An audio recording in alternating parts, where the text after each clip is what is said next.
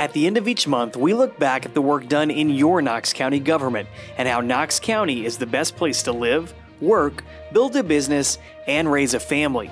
Knox County Mayor Glenn Jacobs began May by unveiling his proposed budget for the upcoming fiscal year, which included an 8% raise for deputies and a 4% raise for teachers.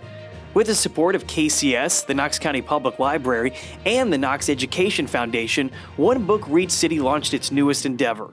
This year's book, Zoe and Sassafras, Dragons and Marshmallows, was delivered to 30,000 elementary students in Knox County. Mayor Jacobs, Weigel Stores, and Cruz Farm highlighted the One Book Read City scavenger hunt and art contest winners with a pizza party at Zoo Knoxville. Mayor Jacobs took time in May to congratulate area high school seniors as they move forward to their next chapter while joining our library staff in celebrating the 2023 Children's Festival of Reading. As we inch closer to summer, you can turn the chapter for your newest reading challenge by joining our Summer Library Club. Read and log your reading goal of 36 hours and return to any library location by August 5th to receive Read City USA prizes. Please visit knoxcountylibrary.org/summer for more information.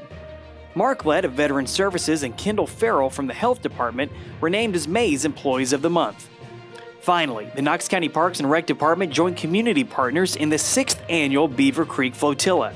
The event saw over 400 kayakers traverse the Knox County Water Trail, a 44-mile stretch of navigable water across 5 communities between Clayton Park and Halls and Melton Hill in Hardin Valley.